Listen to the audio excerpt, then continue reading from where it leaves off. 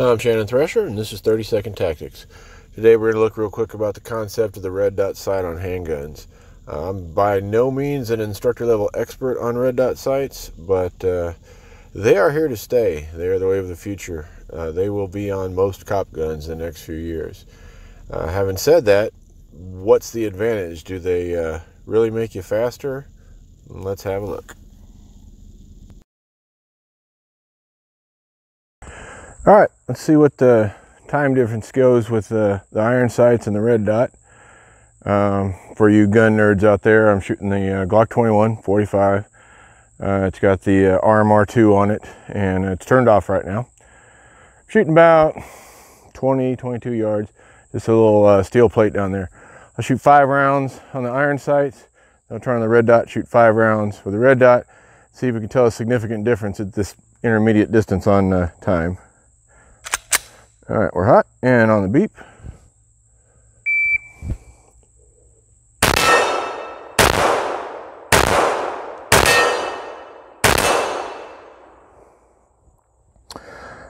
All right, that's 6.79. Turn the red dot on.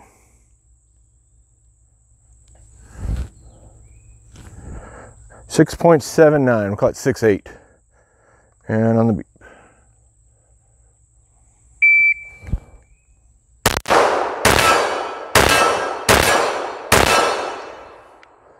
5.1. So 6.8, 5.1, almost 2 seconds faster. The same distance, same gun, same shooter. Let's run it again.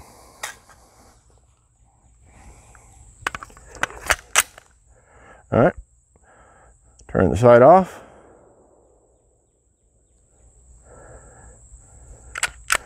And on the beep.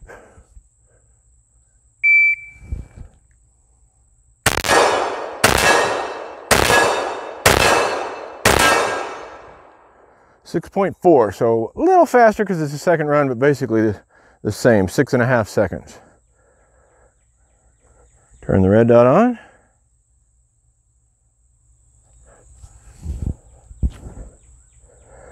And on the beep.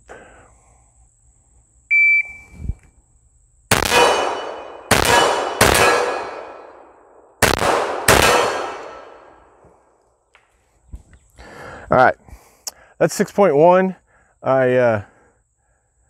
A bullet hit a branch and distracted me, and I kind of lost my train of thought there. So that's why we ran it twice.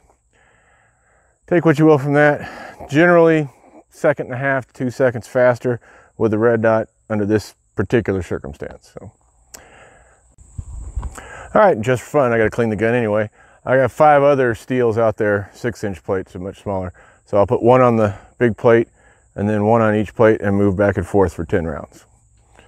And let's beep it just in case.